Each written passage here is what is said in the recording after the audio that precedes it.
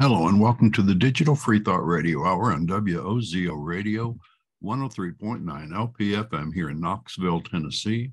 We're recording this on Sunday morning, October 23rd, 2022. I'm Larry Rhodes, or Doubter5, and as usual, we have our co-host, Wombat, on the line with us. Hello, Wombat. Hello. And our guest today is D. John Richards, all the way from across the pond in England. Welcome. How the devil are you? Doing well, thank you. Digital Free Thought Radio Hour is a talk radio show about atheism, free thought, rational thought, humanism, and sciences. And conversely, we'll also talk about religion, religious faiths, gods, holy books, and superstition. And today, scientism. And if you think you're the only non-believer in your town, well, you're just not. In Knoxville, in the middle of the Bible Belt, we have a group of over 1,000 of us, the Atheist Society of Knoxville, or ASK, and we'll tell you more about them after the mid-show break. Wombat, you want to get into our topic for today? I do, but I did want to touch on something that happened to me last night. I was watching a fighting event, UFC 280, and it took place in Abu Dhabi, and they have a lot of different fighters from all around the world fight in a cage, and they go through combat, and when they're done, they do an interview with the person. And it turned out, this is strange enough, but every single winner wanted to thank God for their performance. And I was just like, what a bizarre thing that we don't allow fighters to take like certain supplementals or like testosterone, but we allow them to use God as a way to enhance their performance. Can we please ban God as a performance-enhancing drug? Because that's really unfortunate. And if anything, God should just let us know which one he picked ahead of time, so that way the other person doesn't have to get beaten up. Because it seems to be 100% of the time. That is so cool. Well, the other aspect of this is that presumably the losers also invoked the assistance of God. So he's obviously only successful 50% of the time. Now, here's my thing. I thought about that long and hard. And I was thinking to myself, maybe God just didn't like that person was lying. And if God was just more straight up about with who his favorites were, that would help the betting lines. It would help people not have to go through needless harm of getting beaten up. Just be like, oh, God chose this person, not you. Fantastic. We already know who's going to win. You're done. You're done. Yeah. Well, but why don't the losers blame God for not winning? Yes. I mean, if he gets credit, he should also get the blame. And there's another can of worms as well, because if God has favorites, yes. What's his criteria? Is he a racist? Is he homophobic? How's he picking these people? If there's one thing we know about God, is he loves to pick and choose. God's love to pick and choose. I'm just saying, just make that public. That way someone doesn't have to get beaten up. Because I can't beat a person if someone's using God and I only have push-ups and fish fillets, you know? Like, I need more stuff on my side. What do you think, Larry?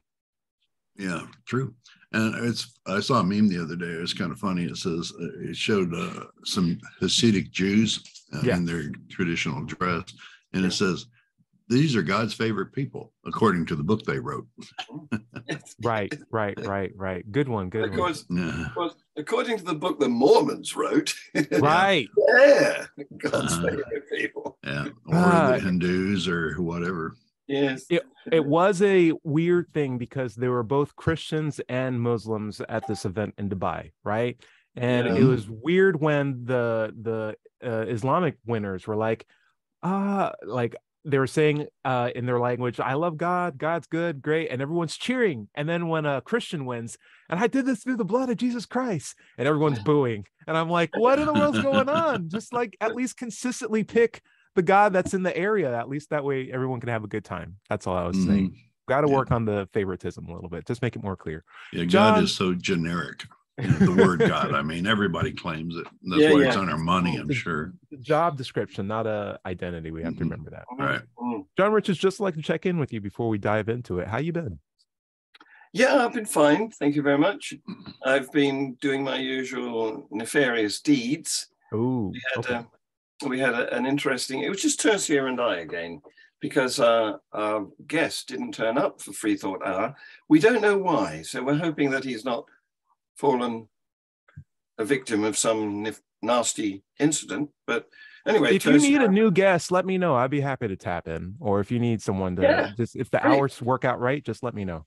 Yeah, excellent. Yeah. Very kind. We shall definitely do that. Thank you, Tom. Yeah, shoot me a reminder too. I should be able to drop in depending on the time, of course. Great, excellent. Yeah. The problem with having a cat is you just wake up with a bed full of cat toys. We try to schedule. We try to schedule guests throughout the calendar, and so we have our vacancies start in November, I think now. But yeah, we'll definitely put you on the list. Great, thanks, guys. Cool. Sure. So what else have I done? I've been preparing to go on holiday because I am taking 3 female children to France tomorrow. Very fancy. Wow. Yeah. So is it as impressive in England when you say we're going to France as it is in America? Because when you say that in America, it's just like, whoa, you guys are going to Mars, basically. But for you, it's just a hop, skip, and a jump across the lake. It's a drive nowadays. I mean, with the tunnel. Yeah. Yes, that's right. 35 minutes through the tunnel. 35 minutes through the tunnel. Wow. Yeah. Beautiful though. Okay, well that's great. Larry, checking in with you. How you been? Oh, speaking of which, doing fine. Yeah. One quick thing. In sign language, holiday, because Larry's wearing suspenders, going on vacation is doing this. Oh, so for backpacking? So I think the idea is if you're a farmer, you're on outside and you're just snapping your suspenders. I think that's the rule for it. I'm gonna have how strange. The etymology behind it is weird. I'm gonna have to look it up. Larry, how you been? Doing fine. Playing my computer games and working every day. I did take the bike out yesterday for the final ride of the year. I say that because all summer long I kept it parked outside with a cover over it, but during the winter I put it in the garage, and I put it in yesterday. So I don't guess I'll be getting it back out until next year. Okay, not bad. All right, looked it up real quick. It is this, but the problem is like you're snapping your suspenders as if you're a farmer taking a break. So you're not working. Oh. You're just like standing up, just like, chilling. That's what the word vacation comes from. Yeah, by the way, it's a different thing in British Sign Language. So it will be. I was going to say that is so American Sign Language. And this makes such good radio. Very true. We're not only not a farming community, basically, but we also don't have what you call suspenders. We have braces, and they're out of fashion. So. Oh, my bad. So, yeah, I've been looking for a good sign language podcast. Haven't found one yet. So, there's a good one out there. Hopefully, we'll find it. But on radio, it's kind of rough. Guys, I've been talking about scientism all week with our friends over on Reddit. Who have listened to last week's shows and led us some really great comments and thoughtful ideas about the idea of people worshiping science. And I thought, well, what do you even mean by that? And it turned out to be this whole, molehill of can of worms of pejorative terms that Christians use against people who argue science. Or people who think that science is the absolute best way to understand the universe, exclusion to any other point of view. And I'm like, well, this is a lot to think about. I'd love to have, some of these ideas mulled around by you guys. And I think we're a better place to start with than what are the different usages of scientism and how do you guys use those terms? Larry, we'll throw it up to you first. What do you think of the word scientism? Don't you dare pull up Webster's dictionary. Oh no, scientism. I think it's a derogatory word. It's a demeaning word. Yes. In other words, they're trying to throw the onus on scientists and people who believe that scientists reveal truth about the world, and it's just it's kind of a curse word that they use against us. And of course, it's not in the dictionary, and it's not a real word. It's just something they made up so that they could kind of put us down with it. Well, that's how it's come to mean. Yes, originally. Yeah, I'm aware of the word in the dictionary, but not in the use that you are using it, because I agree that scientism is in the dictionary. An insult. Scientism is a word in the dictionary, but it's also I stand corrected. It's also an insult that people throw out at each other, and I don't know if that usage is in the dictionary. But I'm aware of that in pulp culture, where people will be like, "Oh, well, you're claiming that I'm wrong because I believe in the Bible, but you just believe in whatever Einstein wrote in his book or what Darwin wrote in his book. You're just a scientismist, and we're both using faith. Don't you see we're both using the same thing? What makes your system better than mine?" Yeah. Yeah. John Richards, what do you think? Well, the trouble is here, people have taken a word which was coined fairly innocently, Right. just to mean, and I have got a dictionary definition in front of me here. Okay. The opinion that science and the scientific method are the best or the only way to render truth about the world and reality. Now, I don't entirely agree with that, but same. That is the gist of how the word came about. That's what people originally meant it to mean. But of course, what's happened since then is it's been bowdlerized, it's been manipulated by people with an agenda who want to use it to propagandize their mission. And as Larry said, it's become to be used pejoratively. And so it's now taken, the assumption is by these people who target scientists with this word, they're claiming that these scientists are claiming to know everything, which no real scientist would claim to know. Right. I do have a... Oh, go ahead, Larry. I was just going to say they wouldn't even claim to know anything outside of their speciality. Right. Right. You know, so I have by science. Yeah, I have an issue. I have an issue with both terms. Obviously, we can go into the pejorative in more detail, but at least from the strict term of scientism is the belief, in a general sense, going off the top of my head, that all things in the universe can be empirically tested, and that through empirical testing, we can come up with the best way to derive actionable certainty. So like when it comes to determining what we're going to do next, the scientific method is the best way, or empirical testing is the best way to do that test. What do you think, John Richards? Well, yeah, I got a couple of things to respond to with that. First of all, currently, not everything can be measured. Right. So a lot of things are outside the purview of science right now. Right. However, science continually extends its boundaries as new technologies are invented to investigate new phenomena. Right. Like, you know, when microscopes were invented, up until then, we didn't know there was a microscopic world. But following microscopes, we did. We found How out terrifying was that for the first guy to be like, ew, they're everywhere. They're everywhere. Germs are everywhere. Oh, that's terrible. Yeah. Imagine that. Absolutely. Don't drink that pond water. So we've been doing that for hundreds of years. And of course, the most recent one was LIGO, the technology which enabled us to detect gravity waves for the first time, which was successfully detected gravity waves. I think it was in 2017. So we're continually pushing the boundaries of science outwards and being able to apply it to areas where it couldn't previously be applied.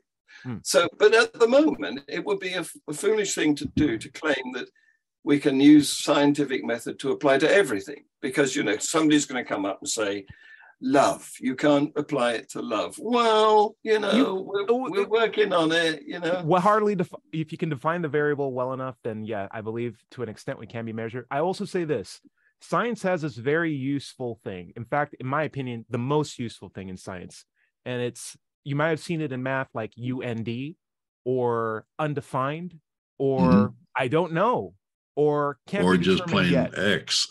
Yes, or unknown variables. Science has explicit unknown variables, which means we can't come to determination yet because we don't have the mechanics or the criteria to properly figure out what this thing is. Science has room for that. There's room for I don't know in science. And I find that to be the most useful impact in any sort of method, because you're not forcing yourself to a conclusion that could be wrong. You're admitting when you don't know something. And science has that. And so when I say there's room for application in science and everything, I mean, even in the areas where it's I don't know, that is the scientific indication of pursuit, because you're not making any claims of knowledge. You're at least recognizing I have room to grow here. And science does grow. And I find like that's such a great intellectually honest way of going about trying to figure out how everything in the universe operates. Not only that, but even the measurements that we can make, they have probability bars, don't they? Where you they do. They get that little plus and this minus range somewhere. Yes. So when I say, at least when I say, I feel like science could be used for anything in the universe, obviously things that aren't things wouldn't be applicable in that statement. So like gods, ghosts, souls, we can't apply science to that, but it'd still be one big I don't know, but also with the caveat of being, please at least determine that this is a thing that's worth investigating first before we actually spend any time doing it. Because right now there's no evidence for it, just like unicorns or pixie dust and stuff like that. Yeah, exactly. Oh, go ahead, John. Good scientists wouldn't claim to know everything, or even to know anything with absolute accuracy. Correct. However, what people who accuse us of scientism want us to do is to do that, is to claim that, you know, we can solve everything. But the thing is, what alternative method do they have?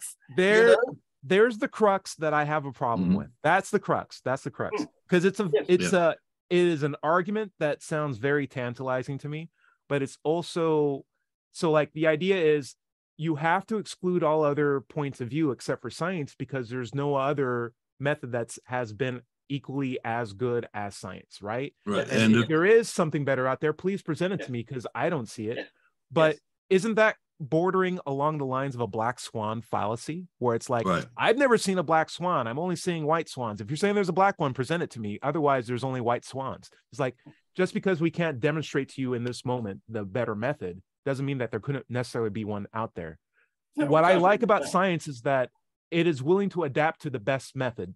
Science isn't necessarily its own codified thing. It's just the best method and process that we can use to understand the universe. If a better method is presented to us, that becomes our new science.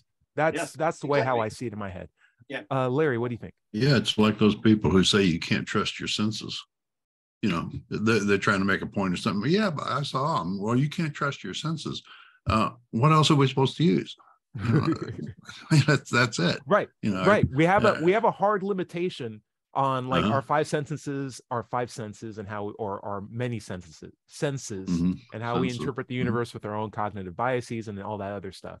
But if we can find a way to subvert that, maybe, and like a robot showed us like, hey, this is how we can do it without limitations of smell, sight, understanding, childhood trauma, all this stuff. Just this computer is the best way of doing it. Or like these aliens who have like this better technology who came down and showed us what's up. That will become our new science. So we'd still be using science. Our science would evolve, but it's not necessarily the idea that the science that we have now is the end all be all best method possible. It's just this evolutionary process. Larry, what do you think? Well, we do have science that will develop technology to extend our senses. I mean, we can now see things in infrared, we can hear things in ultrasound, you know, all of that stuff, but it still comes down to our senses reading the readout of those instruments. I mean, we still have to depend on those senses. Right. Like, for example, we have this device in our lab called a scanning electron microscope. It sees things that are too small for you to see with light, because light doesn't travel in a straight line. Light travels in waves. And those waves are so big that things that are smaller than the wavelength of light can't really be seen very well. So we have to use electricity to zap it, because electricity moves through space more or less in a straight line. And it hits our sample. And what the SCM does is convert an electrical signal into a visual signal that we can appreciate. All the SCM is, the microscope that we have, is a electricity to light translator, just so that we can appreciate what we're looking at. But at the end of the day, it's still our eyes looking at it, and who knows what small, you know, defects come about from that translation process. But it is a way for us to see things that we can't necessarily see with our eyes. We are extending our capability of seeing things through technology. And, you know, I can't imagine that what we have right now is going to be the best method 1,000 years from now. Like 1,000 years from now, we're going to have something substantially better. That's still going to be our science, thankfully. That's still science. That's just the progression of what we've developed. And I want us just to recognize that, yeah, we may not be able to find a better version of science right now, but we're making a better version every day. And so if you gave us tomorrow or next week, we're going to have something better than what we had last week ago. So when we say, hey, show me a better method than science, it's like, science isn't a thing that's stationary. It's not a snapshot. It's a process, right? You got to remember that. Constantly moving, constantly improving. Which makes it better than dogma, because it's always willing to change and recognize when it doesn't know something. That's what I value so much about it. John, do you have any points? Yeah, well, something that's moving but never gets anywhere is my boat here, my background. But I wanted to say that the important thing to get here is that it's not about knowing everything. It's about discovering. It's the best method for investigating that we have at the moment. Yeah. And as you say, tomorrow we'll have a better method. Like up until 2017, we didn't have the LIGO interferometers, so we couldn't detect gravity waves, but now we can. Correct. Yes. So now let's get into the more, I think, hot topic, which is we've discussed scientism in the empirical sense. We understand what science is. What do Christians mean when they call us scientists or scientism? And we can't speak for Christians, but we at least have, comments from Christianity, blog posts where they equate their religious points of views with how atheism's appeals to experts in science. And they say, this guy isn't a biologist, yet he'll believe what a supposed authority in biology claims what happened to human beings, what they claim billions and billions of years ago. And in my head, I get little red flags where it's like, it's not so much that we're believing it just based on because someone said it. It's that there's a substantial degree of evidence to support it, to the point where every step of the way of that evidence is a fairly mundane claim, to where it's a much less extraordinary claim to interpret all of this than a God did it, which is still unsubstantiated and a very extraordinary claim that needs more than a book for me to believe that it's true. My problem generally with the pejorative sense of scientism is that it tries to equate baseless faith with evidential pursuits of research. And I find that to be a very dangerous equivocation. Yeah. John, do you have an opinion? Go for it. Yeah, what you're talking about there is the appeal to authority fallacy, which Christians and other theists are very prone to do. They love a big, powerful know-all, and they have subsidiary know-alls in their hierarchy who represent. Are you saying God's just a big know-it-all? Like, yes, I am, according to them. Okay, but what we have, if you look at a science book, is written very differently from the way a Bible or other scripture is written. They're all about stories. Right. There's no story in a science book. It's boring stuff. It's about this. These were the ingredients that we used in what we started out with. This is the method that we applied. Right. And this is what we observed. And it's very dry reading. It's not a page turner. No. So, and the point about that is, it's like following a recipe to cook a pie. Anybody with access to the correct equipment could repeat that claim and get the answer for themselves. Right. It's not about appealing to an authority. It's about the potential ability to repeat it yourself. It's also falsifiable in the sense that if I don't get the same result you do, I can contact the author and be like, this doesn't work. You need to revise something because I did everything exactly as you said. And if enough people say that, then something needs to change. You can't do that with the Bible. Every single time I don't get a prayer answered, I can't be You're not allowed. You're not allowed to. You're not allowed to criticize or complain about the Bible's claims. But the thing about science is we love to be criticized and to find fallacies in our thinking because that's how we progress. Right. Larry? Yeah. No, even today, if you talk to a believer, it won't be very long before they bring up an anecdote about somebody in the church or the next church over or in the next state who had a miracle performed on them in church and everybody saw it. It's an anecdote. And they rely so much on these anecdotes that just go around between the parishioners. It's obvious to anybody outside, but not inside, because basically the Bible is a book of anecdotes that you're supposed to take on base value. Yes. So here's the scary thing is, for some of the people, a significant, in my head, a significant percentage, it is just as obvious to them that it's just a book of claims. But in order for them to rationalize the time that they're spending staying in the church and avoiding all the backlash that will come from them leaving their faith, they have to say, well, I guess this is okay to come to the conclusion that a God exists. And I guess this is a good method for figuring out that things are true. A book where people just say that it happened. And when I look outside at science, I see them looking at books where there are people who are claiming things happen. So that just must be the way that, that's a good way to determine things are true. And the problem is that's a very dangerous mindset, because then they read the news and they're like, 1 billion people said that this country should be bombed. They're like, well, I guess that's true because, that's what my news is saying. That's what my president's saying. That's what my local friend group is saying. I'm just going to go on with the flow. What do you think, Larry? Yeah. But they don't take it one step further, that every religion has their own holy book, Right. and they contradict each other. They can't all be right. Yeah. And not only that, but they'll vote on stuff like that too. That's why this is a problem, because we're in midterm elections right now. Stuff like your beliefs matter because they inform your actions. And so when it comes to like actionable certainty, I prefer empiricism rather than spiritual claims. And when people want to call me a scientist, or say I'm using scientism for that, let them, because I also think gravity is a thing. Does that make me a gravitism as well? Like, we have to be able to draw the line somewhere. And I find like what we understand science to be, it's a very useful method for determining true things from false things. Larry, we're near the end, the bottom of the half. We want to go to listener comments after the break? Well, sure. Be sure to stay tuned for the second half of the Digital Free Thought Radio Hour here on WOZO Radio 103.9 LPFM here in Knoxville, Tennessee. We'll be right back after this short break. Welcome back to the second half of the Digital Free Thought Radio Hour. I'm Daughter 5, and we're on WOZO Radio 103.9 LPFM here in Knoxville, Tennessee. Let's talk for just a moment about the Atheist Society of Knoxville. ASK was founded in 2002, and we're in our 20th year. We have over 1,000 members now, creeping up on 1,100. We have weekly in-person meetings every Tuesday evening at Knoxville's Old City at Barley's Tap Room and Pizzeria, which starts around 5:30. Look for us inside at the high top tables, or if it's pretty weather, outside on the deck.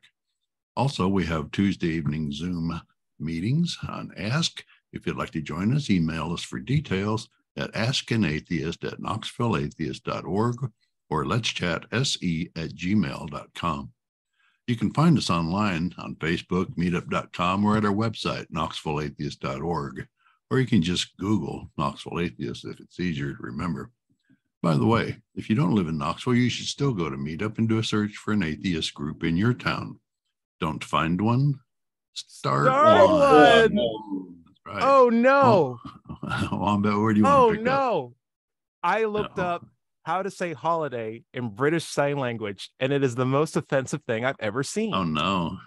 I can do this because it's radio, and I'm not making this up, but the sign for holiday, or they don't say vacation in British Sign Language. It's called exclusively holiday. It's this. Oh, my God. Oh, no. I know. I saw and that. We can't repeat that on. We can't repeat that on radio, but that's exactly what that is. How bizarre! Wow, what a beautiful language. The double finger. The double finger. Great. Yeah. Anyway, guys, we are talking about scientism today, and we're going over some listener comments. Feel free to leave more in the YouTube channel, or post when we open up a chat room on Reddit. We'll be happy to take them. We're going to go through some comments that we've selected before the show. First, we'll just do a recap of the first half, because Spaghettio asked, what is scientism? And John Richards, would you mind giving us a quick recap on what scientism is?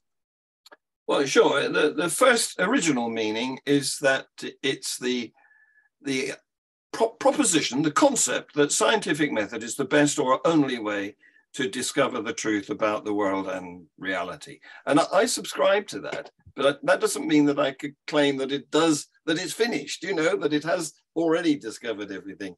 But when theists use it pejoratively, what they are claiming is that scientists and people who believe that science is that best investigative tool are claiming that they've solved all the mysteries. Mm-hmm. And that isn't the case. No. Right. Larry, anything to add? No, there'll still be mysteries no matter what. You were saying a little earlier that we can't investigate things like souls. And we could if we had an example. But in 2,000, 3,000 years, nobody has ever supplied us with an example to examine. Not Yeah. even the ghost hunters. But And they're they're in their 20th professionals. season. They're in their 20th That's right. season. So it's the not- whole thing Give us a sample and science will take off.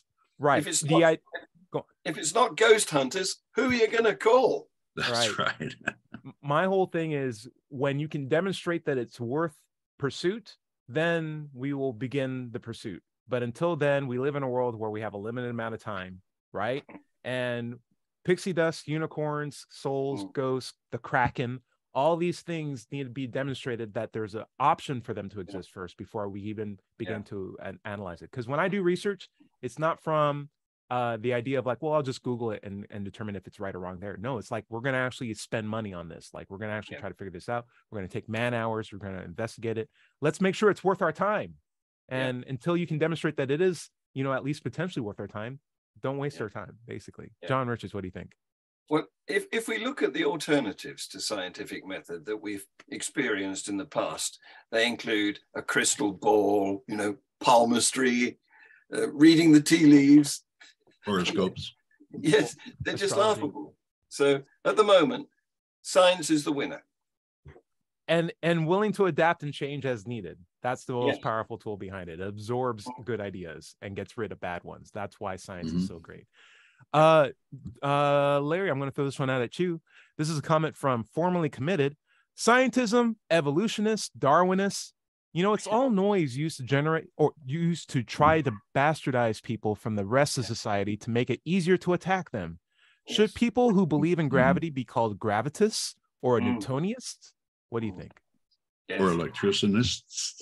Electricianists. Right. It's all a way of demonizing the other, as religion is so famous for doing. They've separated people into individual groups for centuries, millennia, saying we've got the truth, you don't, and therefore, we don't have to pay attention to what you're saying or what you do. We shouldn't accept hateful labels, should we? We shouldn't accept hateful labels. Certainly not. We are so good at them. making them. As a human. If anybody's going to label me, I want it to be me. Okay. I actually know a guy named Me at our lab, and it's great. I know a guy named you, I know a guy named Me, and I know a guy named Her. But so it's just a very, very very interesting lab space that we're in. Let's see. Schismo also concurs. He says, just another label we don't need, scientism. Thank you, but no thanks. Larry, I'm going to throw this one out at you. Oh, actually, John Richards, this is for you. This is on evolutionary creationism. So, and this is by Tex Bliss. She writes, so how could one affirm evolutionary creation while at the same time try to claim or embrace the historical Christian faith? It's like understanding that all the toys under the tree at Christmas are from your parents, reindeers can't fly, and elves don't work at all in the North Pole, but still believing that Santa is real. What's that cognitive dissonance all about? Yes, well, it's a desperate attempt to justify belief in creation, isn't it? Because what they're saying is that evolution is true, but it was actually kickstarted by our God. And there's no evidence for that. We call that wishful thinkianity. Whoa, say that one more time. Wishful thinkianity. I love it. Wishful thinkianity. Okay, cool. I'm going to keep that in mind. Go on, Larry.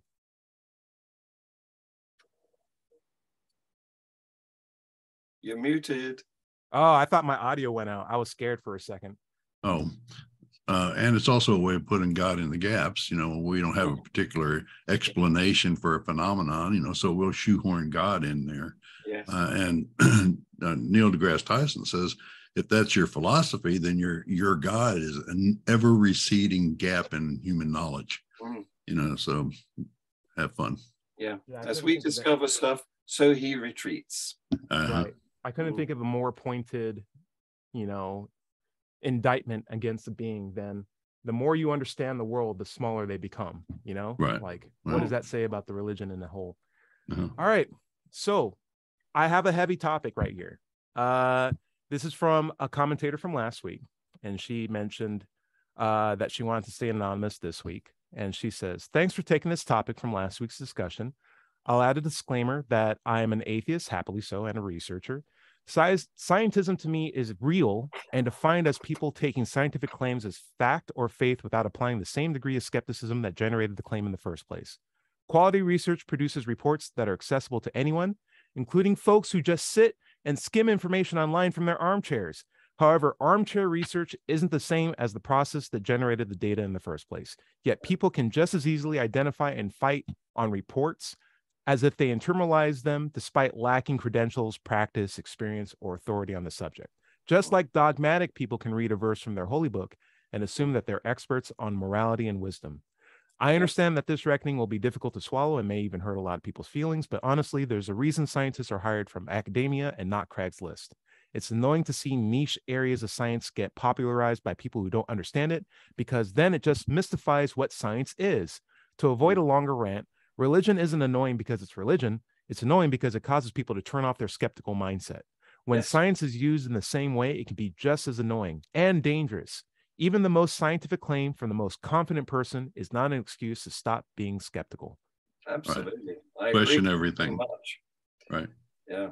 Wow. I'm glad that that was accepted well. I generally believe like everything that was said, and I think there was a longer discussion in the chat thread on the idea of, well, is that thing actually scientism or not? And it's like, whether it is or not.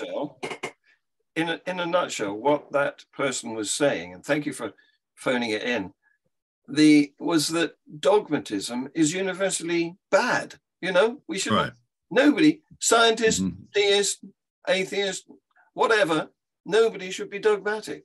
We should if you watch scientists being interviewed, they're always very careful about their expression. They don't claim that anything is perfectly correct. They say the evidence indicates. Correct. And that's why I don't have really much of a problem with deism.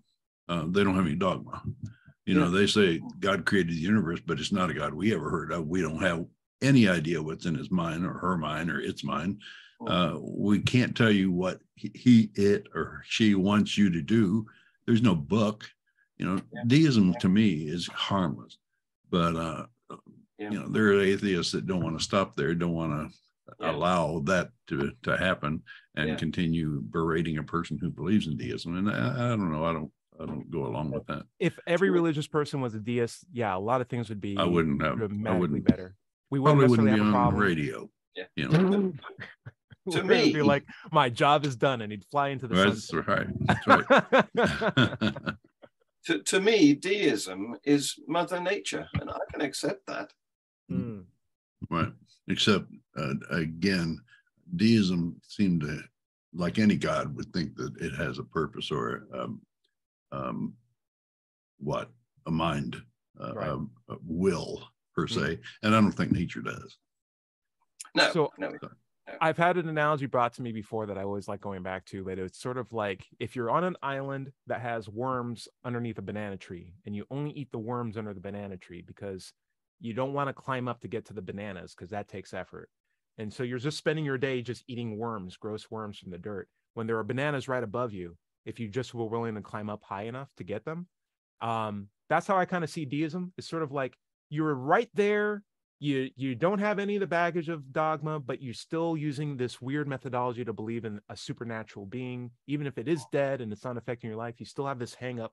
If you just took one extra step, you'd be able to at least be in a position where you have a better methodology of appreciating true things and false things. Because if you're still convinced that a God was real, but is just dead, that's still bad because you don't have any evidence to support that or any rational basis to be convinced that that's true. Speaking of evidence, it really gets me when believers question the evidence that science has presented, like carbon dating, things like that.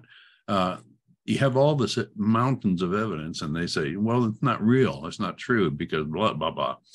And it's almost like if you had good evidence, they would accept it, but they don't. And they don't demand any evidence from their own beliefs, their own religious teachings. You just have to take that on faith. Yeah, slight bias there. A little bit.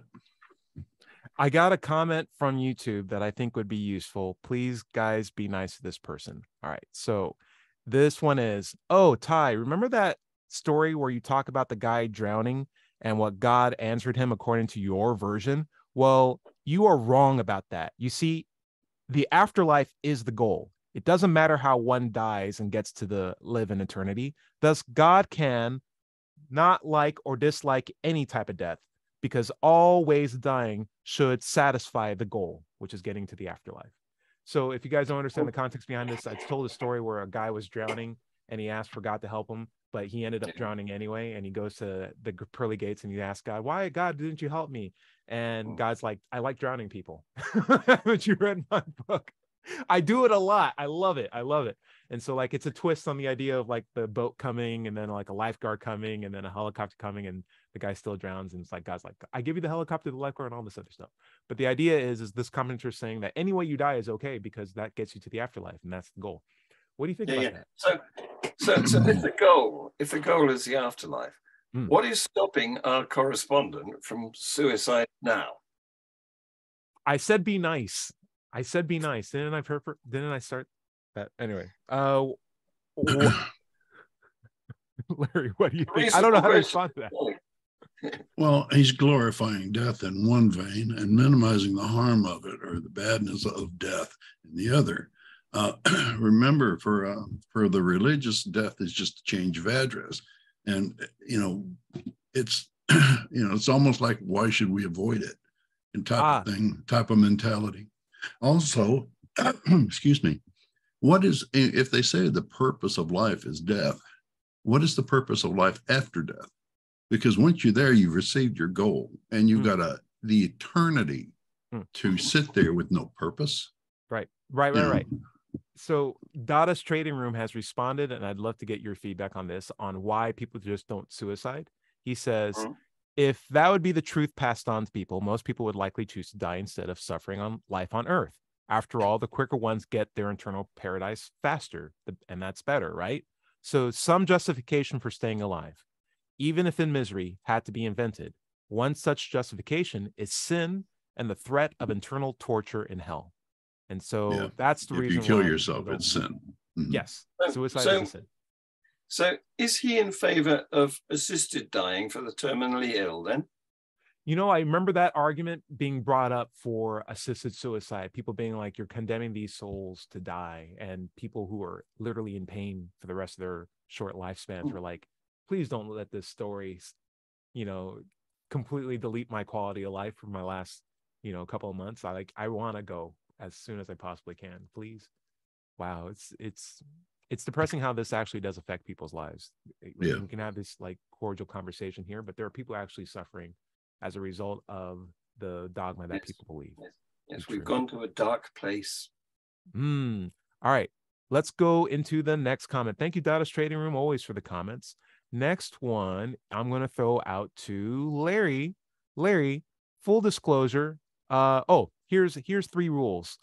Number 1 rule, and this is given to us by Grumpy Kong: doing science is awesome.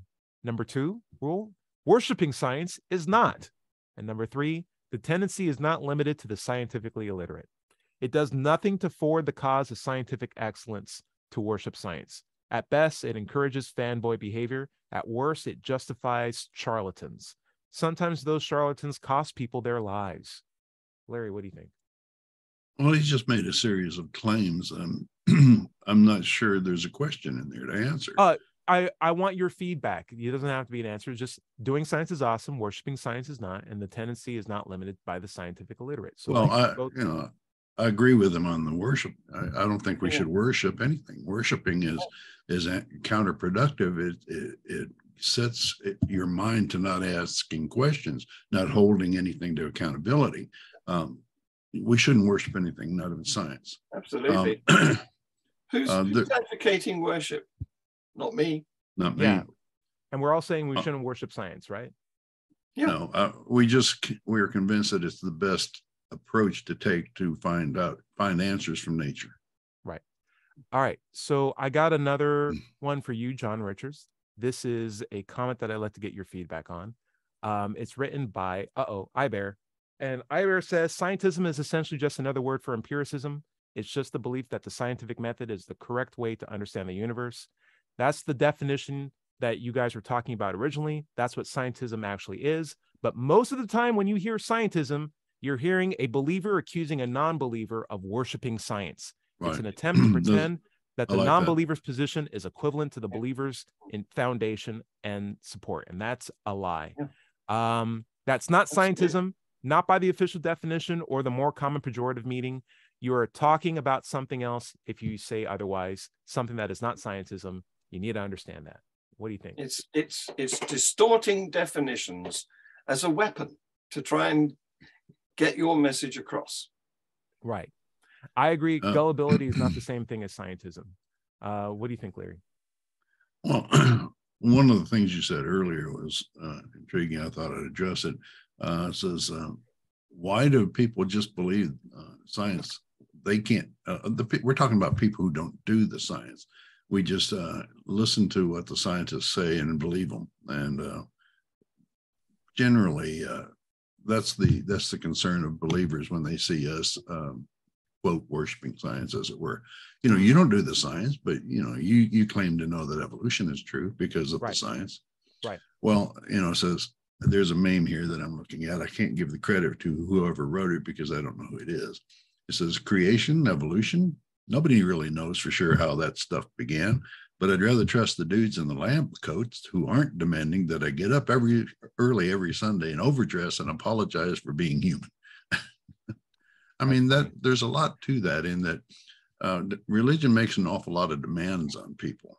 Yes, it's true. Tithing, going to church several times a week, et cetera, et cetera. And they do want worshiping, right? Yes. And they threaten you. Science doesn't threaten you with eternal life, eternal pain. It's they present the results. Their peers evaluate the results, and when they agree, they publish the papers, and we have new science. Something we need to respect and recognize is that religion is marketing in its peak form, right? You have a product that no one can see, taste, smell, hear, but yet everyone has a personal experience with it. And you produce it by constantly making iconography that people have to, put on their bodies, tattoo on their arms, chests, whatever. Their kids are sent to schools that have the same marketing appeal. People are shunned if they don't have the same idea or the brand loyalty that you profess to have yourself. This whole strategy is just very targeted propaganda towards a particular product or a brand. And alternatively, science has a very good brand as well. Its brand association would be tied to credibility, smart people, authorities in fields that seem to be technologically very useful, and everyone loves technology and having new cool things. So what religion is trying to do oftentimes is pull the useful aspects of the science brand and accommodate it in its brand of dogma. And I find that to be a scary thing, because who can champion against that other than adherents for critical thinking? And who's listening to us compared to who's listening to religious people? But also it should be indicative that science is doing a good thing on its own. It's not asking you for your tithing. It's not asking for your soul. It's not asking for your worship. Yet the people who are trying to borrow as much as they can from it to get the credibility from it. That should be telling, because science isn't doing the other way around. Science is you guys, I have nothing to want. I have nothing for your gods. I don't even want them. I'm just going to keep doing our own laboratory thing. And people are going to keep trying to pull credibility from us, because we are, in my opinion, the most credible way to try to figure out true things from false things. Yeah. That's why you have religions called Scientology, or why people try to lambast scientism, because they're trying to denigrate science down a little bit and propose their religion up just a little bit, or at least put them on equal footing. Yeah. And I think we should hit back at that and coin a word: religiology. Ooh. Or religionist. Yeah. Because is that your religiology is telling you that? Is your scientism telling you that? What they're trying to do is make claims that they can't justify, but they want us to adopt. Right. Well, that's definitely like scientism, with the ism bit on the end, an ideology of sorts, but it's without the foundation that science actually has. Right. I got a closing comment before we end up the show. There is a very, speaking of cool technology, there is a website called Writer, RYTR, and it's an AI writer. And all you have to do is give it a prompt. And you say, make an article about why why France's economy is 2% higher today than it was yesterday. You just put that as a sentence, and it will generate like a 1-page report, 3-page report, whatever you want. That sounds like if it was written by a human being. Sounds like there's all the same tones in that, because it's just using algorithms to pull together AI, a very detailed artificial article. intelligence writing it. And it is terrifying, because now I realize that a lot of the articles I'm reading are basically pulled by the same algorithm as well. So 2 things I'm learning. One, even for things that I respect the sources, I should be willing to be skeptical about them, because I don't know what was produced or what was used to make the articles that I read, right? Or what the agenda was behind them. So even scientific articles I need to be, skeptical against. But also, if you prompt this AI robot to write an argument for the existence of God, it just flat out says, I don't have a belief in God. I'm sorry, you have that problem. So what's the name? What's the name of this AI? RYTR, writer. No. It's Deepak Chopra. Oh, okay. I just hope the high school students don't get a hold of it. No, they'll they'll never turn in a paper again that's their own. I love AIs that don't do our dirty work for us. They're like, nah, that's not worth my time. I'm not going to do that. Anyway, we're near the end of the show. John Richards, anything that you like to plug before we head out? Yeah, well, I've done a UK Atheism UK podcast this morning that was very good. I had Esther, our guest, and we talked about not my religion, because there's a lot of people who begin to perceive that there's something wrong with their religion, but they don't want to give up the entire thing. So they put it on the pick and mix counter and select the bits they like and say that these are in my religion and these aren't. So they're sorting it out, sort of watering it down, and they won't go that last step. Pick and mix. I've never heard that before. That's great. That's like cherry picking what we say. Yeah. I'll leave with this. Thank you guys so much for your comments. Feel free to leave more, and we'll get to them in next week's show. Thank you, everybody. And Larry, I still don't know what religion's all about, or atheism. You got to figure out a way to. People write books on that. Oh man, you should write a book on it. I happen to have done that. You can go to Amazon and find my book, Atheism: What's It All About? And actually, you can go to my website, digitalfreethought.com, click on the blog button, and read many of the articles that are in that book. Also, we have a radio show archive there, atheist songs, and many articles on the subject of atheism. That's digitalfreethought.com. If you have any questions for the show, you can send them to askanatheist@knoxvilleatheist.org or let's chat se@gmail.com, and we'll answer them on future shows. Remember, you can find the Atheist Society of Knoxville at knoxvilleatheist.org, or just Google Knoxville Atheists. And if you're having trouble leaving religious beliefs behind, you can get help at Recovering from Religion. Their website is, rationally enough, recoveringfromreligion.org. You can find this show and podcasts everywhere. Just search for Digital Free Thought Radio Hour. Remember, everybody is going to somebody else's hell. The time to worry about it is when they prove that heavens and hells and souls are real.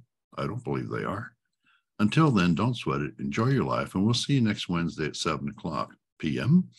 Say bye, everybody. Have a nice day. Bye. And good. Thank you very much. Great show.